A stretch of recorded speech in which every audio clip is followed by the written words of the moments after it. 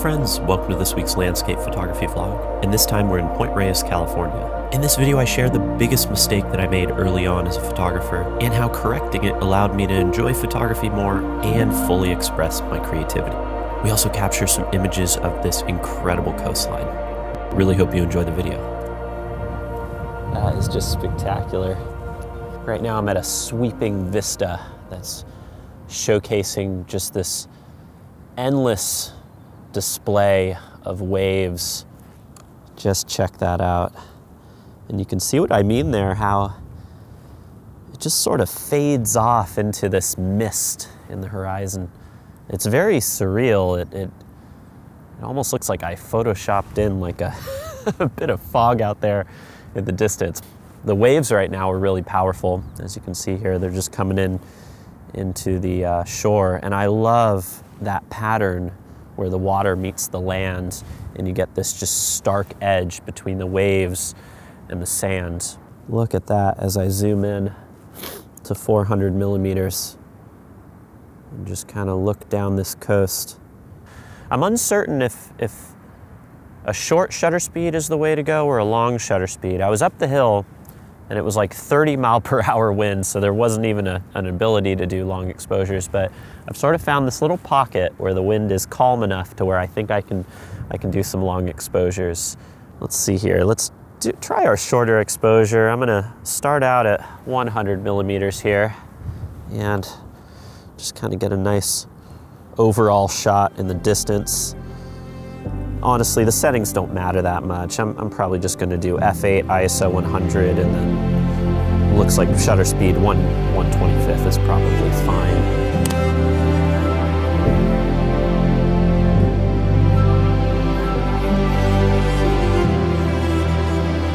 So here's my first image, just a very simple composition of this coastline. I love where the water meets the shoreline and you get those beautiful patterns, and I wanted to put that right in the center of the photograph, because if you look at the way the waves are moving and the way the coastline moves, it has a really nice symmetrical look to it. And I felt like that haze in the distance really added a lot of nice atmosphere to the photograph. After taking this one, I decided to be a little bit more creative and play around, and I shifted to 400 millimeters to really focus in on just the waves. And here's what I shot.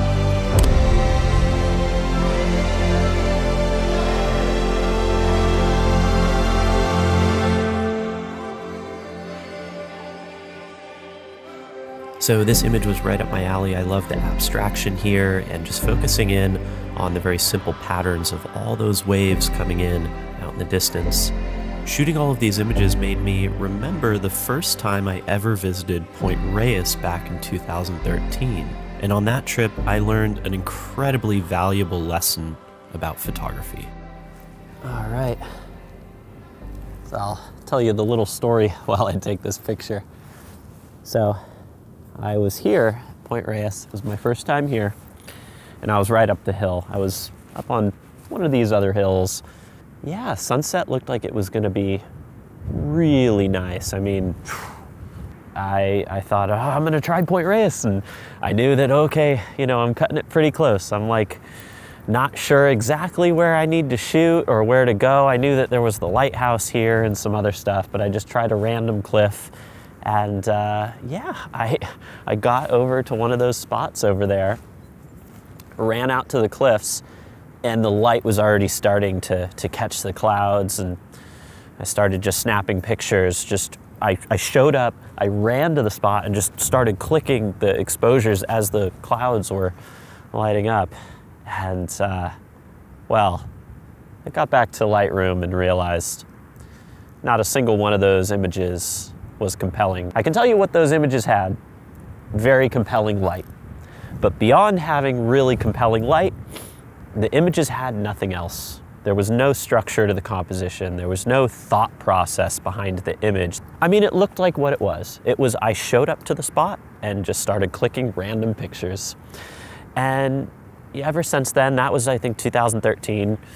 Yeah, I've tried to not let that happen anymore, to the point where if I know I don't have enough time to really shoot a spot, then I save that spot or I pick another spot.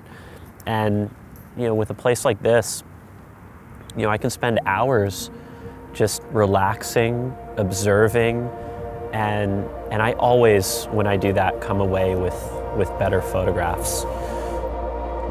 This has been the case with most photo shoots I've had over the years. I found that the times I've been the most frustrated with my photography are the times where I was rushing, or the times where I really didn't get to know the landscape that I was photographing. And it's times like this where you're just sitting down for hours playing around with different techniques, exploring your creativity, that you realize how valuable that extra time actually is. And since I did have the extra time, I pulled out my film camera, and here's what I shot.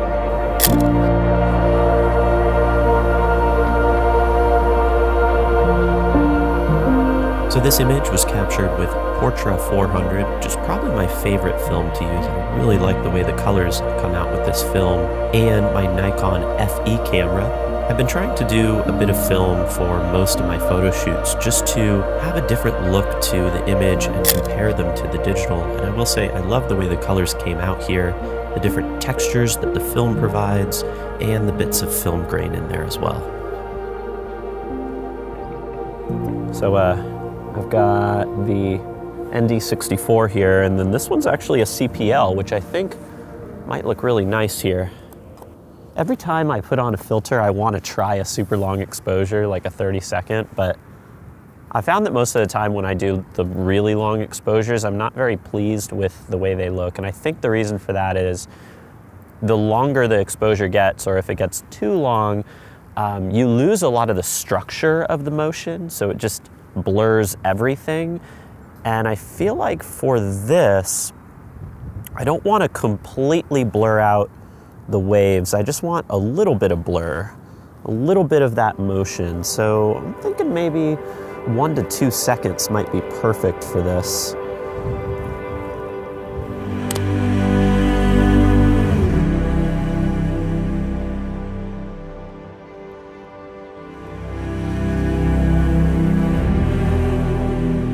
So here's that 1 second exposure, and I do like the addition of the motion in the waves, but I didn't feel like it was quite enough to make an interesting photograph. So I decided to play around a bit more with different shutter speeds and different focal lengths. I love the pattern that the waves creates.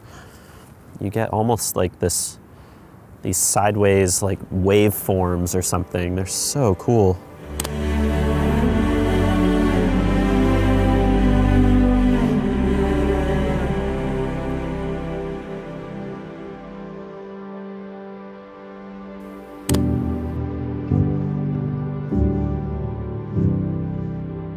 I really liked the way this simple composition came out. This was actually a 15-second exposure. I thought that maybe a 15-second exposure would be a bit too long, but it worked really well for the look that I was going for in this specific composition. I love the simplicity here, really just boiling everything down to the shapes and colors and removing some of the context from the photograph.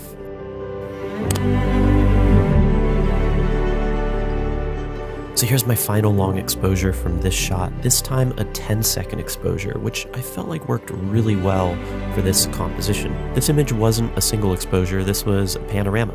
So I did 3 images side by side to get a more wide perspective on the shoreline and really see those diagonal patterns that lead you towards the top of the image. And I really can't stress how important it was to have this extra time to play around with the different techniques, try new things, even if I didn't know if they would work or not. But overall, I'm really happy with some of the stuff that I captured at this spot. I think I'm gonna move to a different spot. Let's go see if we can find something else for sunset. So before I started recording this vlog, I was actually in Point Reyes for a good 3 or 4 hours, just kind of hiking around, looking at stuff, scouting, and I checked out 3 or 4 different trails. One of them with these craggly sea stacks ended up being my favorite, and I knew that I'd want to shoot sunset there. So I checked PhotoPills, which is my favorite app for checking sun alignments, and I noticed it would be perfect for when the sun hit that horizon. So I decided to trek back there, and sure enough, as that sun dipped down, it created this incredible glow off the cliff. I'm going to show you what the composition looks like in here. Trying to shield the mic from the wind. That's just incredible. So that's at about 16.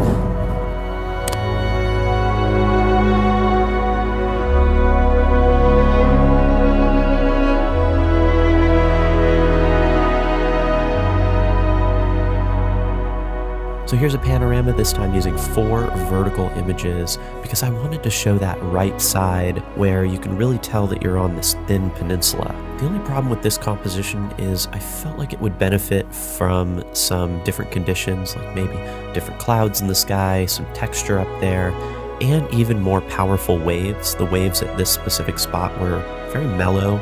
Felt like some of that action would have really helped here. But overall, some beautiful light, and it was nice to at least try this composition, and I think it gives me something to work on and look forward to the next time I visit the spot.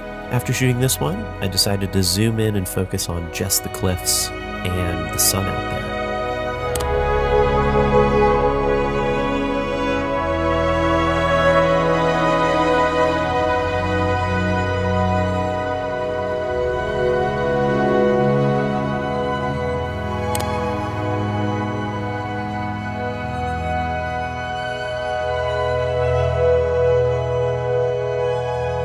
Here's one more image. This one was probably my favorite from this specific spot. If I'm being honest, I really didn't know if any of these images were going to come out. It was super windy, and I was trying to do multiple exposures for the sun, and I just wasn't sure if it was going to work out. But I really liked the way this one ended up looking. Beautiful sunset, but it was so windy I couldn't really vlog it. But I did a variation of handheld shots at 35 and at 16. I'm really not sure if they're gonna turn out. I think I might like the images from before a little bit better. So overall, just such a fun day out capturing photography and hiking around, and I just want to mention again how important it is to take the extra time. I feel like in order to create compelling landscape photography that really tells a story of that landscape, you need to get to know that landscape. And in turn, you're going to come away with better images, you're going to be more creative, and in my opinion, you're going to have more fun. So if you can take a whole day to explore one location that you haven't been, definitely take the extra time. I want to thank you all so much for watching this video. If you enjoyed it, please give it a thumbs up and consider subscribing to the channel for more. And yeah, I'll catch you in the next one.